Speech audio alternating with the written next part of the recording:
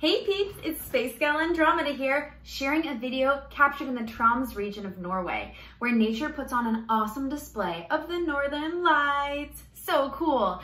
Look at that beauty. Wow, it's just amazing. Hey peeps, it's Space Gal Andromeda here, sharing a video captured in the Troms region of Norway, where nature puts on an awesome display of the Northern Lights. So cool. Look at that beauty. Wow, it's just amazing.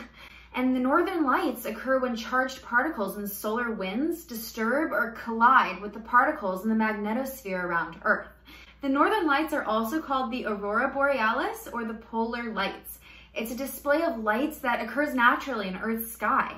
This disturbance or excitement of atmospheric elements emits light, bright light.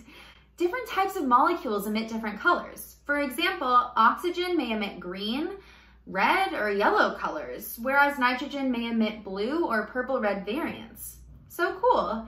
You might be wondering why these occur only in northern or southern polar regions.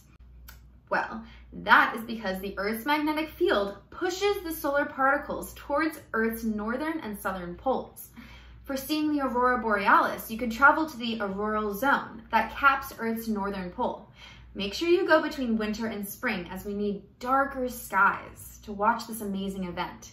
As winters in the polar region are very cold, make sure you dress appropriately. Don't forget to subscribe and share this video. I'll see you in the next one.